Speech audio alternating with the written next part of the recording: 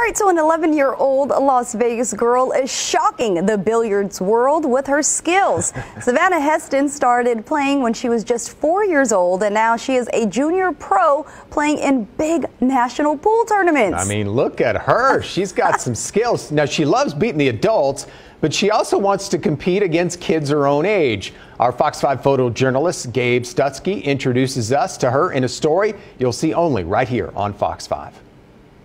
Hi, I'm Savannah Easton. I'm 11 years old and I'm a sponsored junior billiards pro player.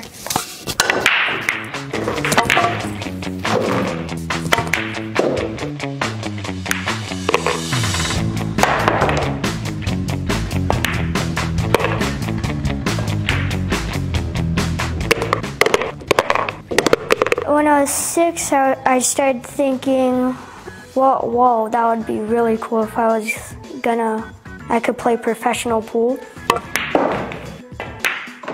I want to inspire more people because right now, the last tournament I played, there's like only a few kids playing the 13 and under. I think some people just think like, oh, she's just a little kid. She probably can't even play. Well, I've always just had a passion for like just when you get that feeling when you like sink the ball in the hole. Look at the angle first. Do that, just look at the angle.